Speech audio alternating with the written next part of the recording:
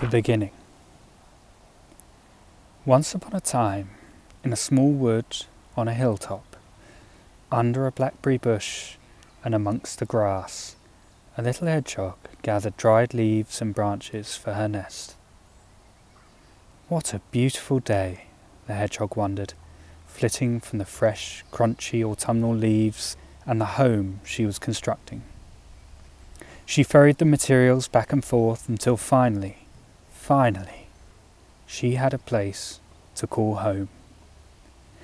Everything was just right, not a branch or leaf out of place, and she thought, at last, a home of my very own. And yet, just as she thought that, the earth beneath her began to shake. It rumbled and tumbled, shook and rocked.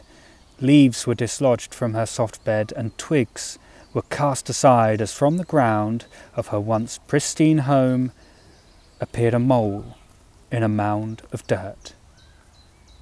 "Where am I?" asked the mole, his blind eyes searching for a clue as to his whereabouts. "You're in my home," exclaimed the hedgehog in a rather distressed state, "and all of my hard work is undone." "I'm terribly sorry," the mole replied, a look of stupid confusion furnishing his features. "How was I to know that this very spot would be where you had decided to plant your home?"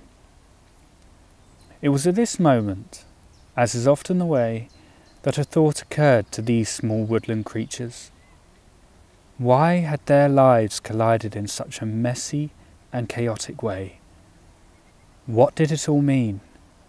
Why did the hedgehog all of a sudden feel that perhaps she didn't mind the mole being around, and that once the muck had all been tidied up, that life could actually be quite marvellous?